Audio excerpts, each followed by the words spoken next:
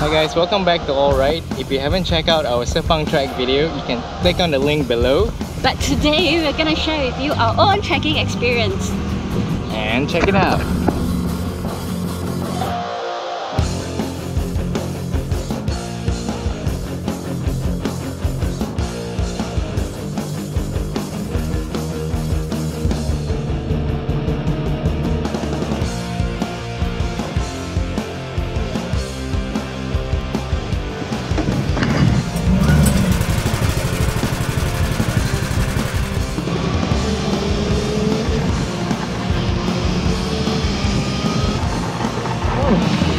Oh my god!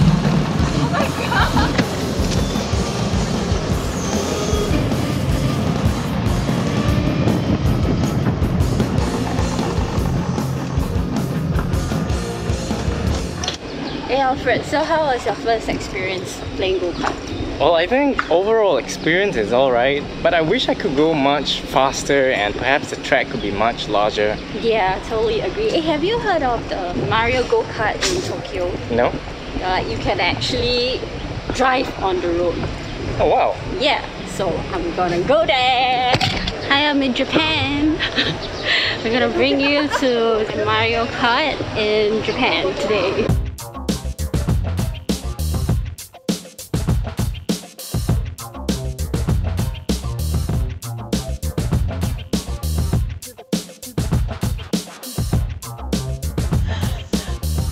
Okay guys, welcome to Mario Kart. Come, enjoy nice driving around. Just come with us.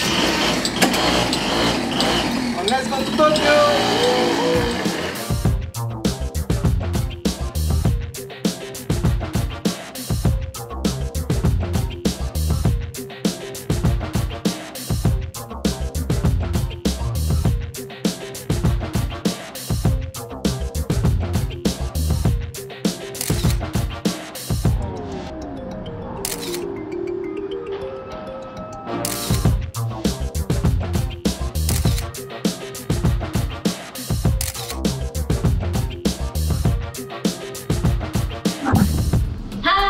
Hi, we're back in our studio. Yeah. So how's Japan? It was awesome, like driving the Mario Kart along the streets of Tokyo and of course wearing the Mario costumes. That was fun. Also, riding on the road, do you need a license for that? Oh yeah, actually you need to apply for international driving permit. You can do that online or you can do a walk-in to apply for one. Yeah. Oh, did I tell you that I actually took a 2 hours Mario Kart drive around Tokyo? Compared to Singapore, 8 minutes. Yeah, and it's like just double the price of what we did in Singapore.